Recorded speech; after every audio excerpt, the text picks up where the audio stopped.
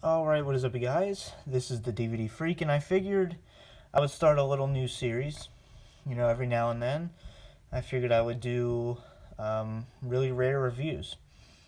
And what better one to start with than Judgment Day 2002. Now, paid $90 for this on eBay, and to me that's a good price. And I have it in a protective wrapper just to keep it nice. And I'm going to take it out and we can review it. So if you want me to do more of these rarities, let me know and I will. It's fun going back and reviewing these sets. Okay, so Judgment Day 2002. Judge, Jury, and Executioner. Now, the reason why this one is so rare is because this is your first WWE pay-per-view. And there were distribution problems due to the name change, and it was only be able to be sold on WWEshopzone.com. So this and Vengeance 2002 were actually only able to be sold on WWEshop.com for a very limited time. So that's why these two are so rare. But we have The Undertaker here on the front. You have your beautiful logo, and this is some great artwork. I love the spine on this one. And there you have it. The first WWE home video logo there. The serial number is WWE 59316. And of course, this is the US version. There's a Canadian one out there. Any foreign version of this, it's not rare. So only the US version is actually worth something. Something significant. But, take some time. Just this beautiful cover and just the glory of this rare DVD, because this one in my book is the rarest WWE pay-per-view DVD.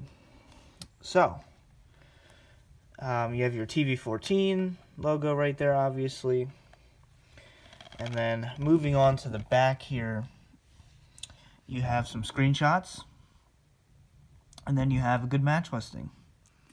You have your DVD extras and your runtime, which was 3 hours. Your release date was 2002.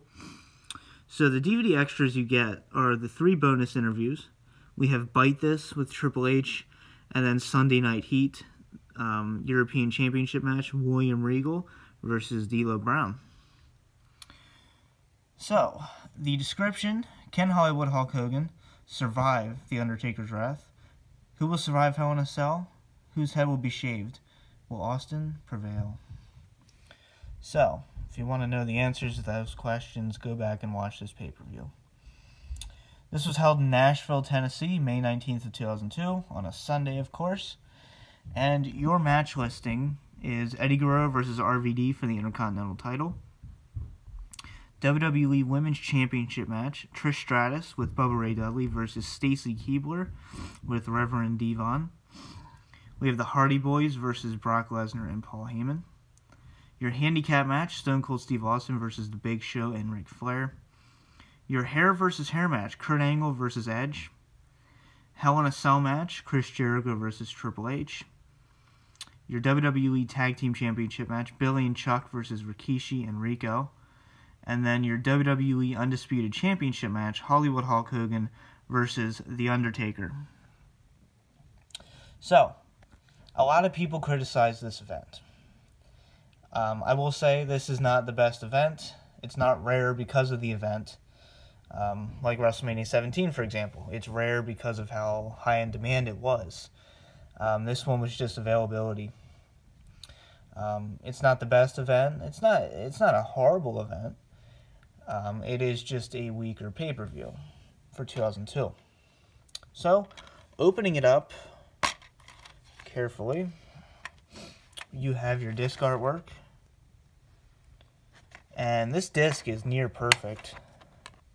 Like, I don't, like, it is very nice. Very, very nice. And then we also have no insert, but we do have your WWF home video catalog, which is really cool. You have your Attitude Collection, all 12 there. And then just some other DVDs. It won't close. There we go. You know, all your 2001 pay-per-views, some other releases there. Tells you the run times of all the DVDs. You know, they don't make this kind of stuff anymore. So, there you go. There's the back there, too. A thank you note from the person who sent it to me on eBay. Got one of those on the Vengeance one, too, on the outside wrapper. Must have been the same person that sent me these, because they both included the same wrapper, which I'm very thankful for. So, your standard DVD case there. Yeah, no eco case bullshit. You know, good hefty case. So, Judgment Day 2002. How you know it's the US release, I can tell you real quick. You know, if you've ever seen a foreign release, they usually have ratings, like a rating logo or a rating sticker. It's right around there. It can be on the back somewhere. Also, you'd want to see Dolby Digital DVD video. That is the way to tell if it's a US release. If you see any rating, like it's a yellow rating logo, that is your Canadian or like a UK release. So those ones are the ones you gotta look out for, because they're easy to miss, and you don't want to get one of the foreign ones because they're not worth as much, because those actually are available in stores regularly. So you don't want to make that mistake. But this has been Judgment Day 2002. I hope you enjoyed this little extended review. If you want to see more, give me some requests. I have all the good pay-per-view. I have all the pay-per-views and some other great rarities. So I hope you guys enjoyed it. This has been the DVD Freak. Peace out.